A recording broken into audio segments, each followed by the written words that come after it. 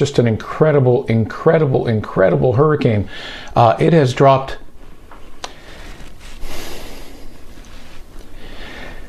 50 millibars in 10 hours. I apologize. This is just horrific.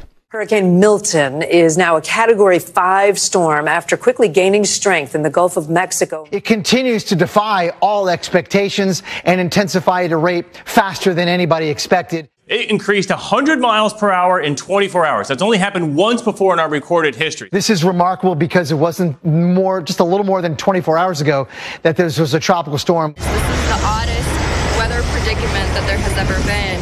So I can't believe that there's already another one. And if you look at the rapid intensification, I don't believe in my time, I certainly haven't seen this much. Overnight it was a Cat 1, now it's a Cat 5, and really anything above 156 miles an hour is classified as a Category 5, and it's now up to 180 miles an hour. In the Gulf of Mexico, it is the strongest that we've ever seen one this late in the season, too.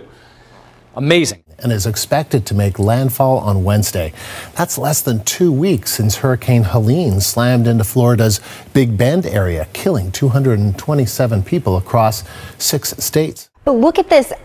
It's just been hard to find words to describe the eye, the symmetry. Like, it is just, the rapid intensification this morning has been mind-blowing. I mean, really staggering numbers here. And you're approaching, really hope it weakens. Yeah, I mean, you're approaching 200 miles an hour. That is really, really incredible. And it could hit some of the same areas of Florida that were just pummeled by Hurricane Helene less than 2 weeks ago. And unbelievable that this would be happening in such fast sequence. Force storm is now churning in the Atlantic Ocean. Forecasters say waves from Hurricane Kirk could cause life-threatening surf and rip current conditions this weekend along the U.S. East Coast, Bermuda, the Greater Antilles, and Bahamas. For the first time on record, 3 hurricanes are active in the Atlantic Basin in the month of October. Thanks to the Cooperative Institute for Research in the Atmosphere, here you can see these images. The trio, Hurricane Milton, Hurricane Kirk, and Hurricane Leslie, all developing. Milton became a Category 1 hurricane in the Gulf Coast yesterday. And of course, right now, Monday evening, it is the strongest hurricane on record in the Gulf of Mexico during the month of October.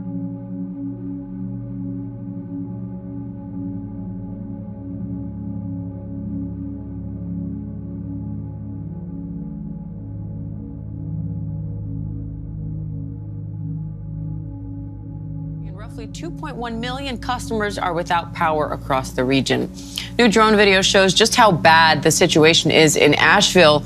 The city's now isolated after roads leading there flooded and cell towers were knocked down. One emergency official calls it biblical devastation. Death toll continues to climb from Hurricane Helene, now one of the deadliest hurricanes on record. Hello, I'm Steve Eager. More than 120 people have died since Helene made landfall late Thursday night.